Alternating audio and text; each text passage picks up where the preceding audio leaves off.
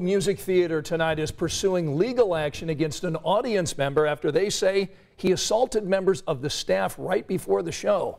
Now, this allegedly happened Friday night, hours after the Supreme Court overturned Roe v. Wade. The cast and crew from the Grease the Musical prepared a statement to read before the show because of the relevant storyline that coincided with current events. Now, that show takes place back in 1959. One of the characters has a pregnancy scare. Now, at the time, there was little access to health care for women with unwanted pregnancies. Now, during the reading of that statement last Friday, the producer of the show says she was heckled by men in the crowd and a guy in the audience assaulted volunteers.